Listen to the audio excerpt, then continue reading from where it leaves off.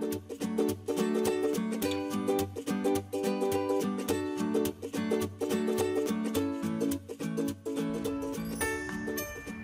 there, Rissy here again, and I have another book for you.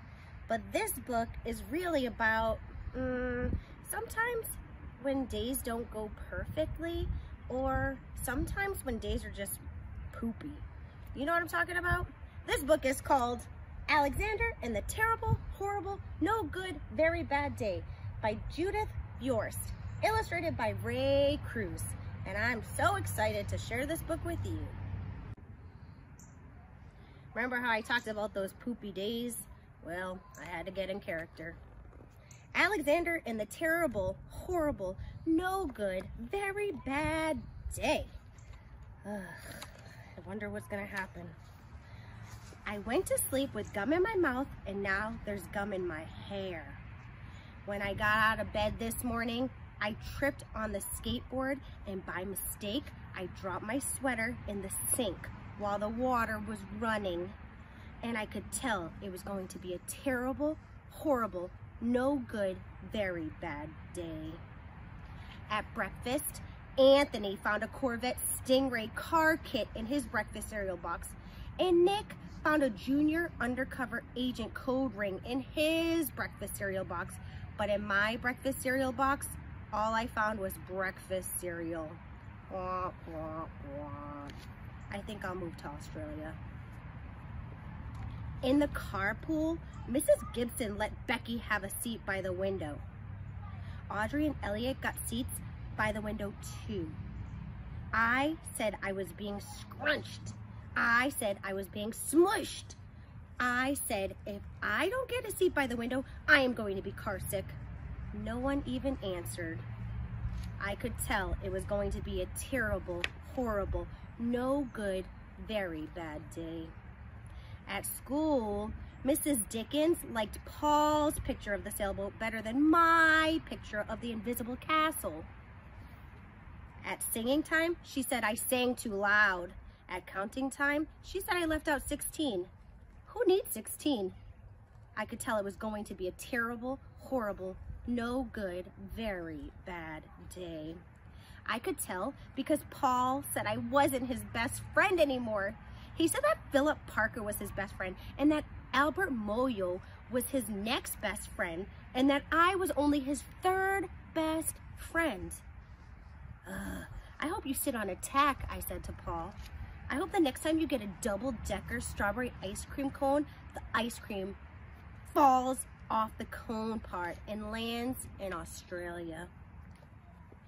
There were 2 cupcakes in Philip Parker's lunch bag, and Albert got a Hershey bar with almonds, and Paul's mother gave him a piece of jelly roll that had little coconut sprinkles on the top. Guess whose mother forgot to put in dessert? Womp, womp, womp. It was a terrible, horrible, no good, very bad day. That's what it was. Because after school, my mom took us all to the dentist, and Dr. Fields found a cavity just in me. Come back next week and I'll fix it, said Dr. Fields. Next week, I said, I'm going to Australia. On the way downstairs, the elevator door closed on my foot, and while we were waiting for my mom to get the car, Anthony made me fall where it was muddy, and then I started crying because of the mud. Nick said I was a crybaby. And while I was punching Nick for calling me a crybaby, my mom came back with the car and scolded me for being muddy and for fighting. I am having a terrible, horrible, no good, very bad day. I told everybody. No one answered. So then we went to the shoe store to buy some sneakers, and Anthony got white ones with blue stripes. Nick chose red ones with white stripes. I chose blue ones with red stripes, but the shoe man said we're all sold out. They made me buy plain old white ones, but they can't make me wear them. And when we picked up my dad at his office, he said I couldn't play with his copying machine, but I forgot.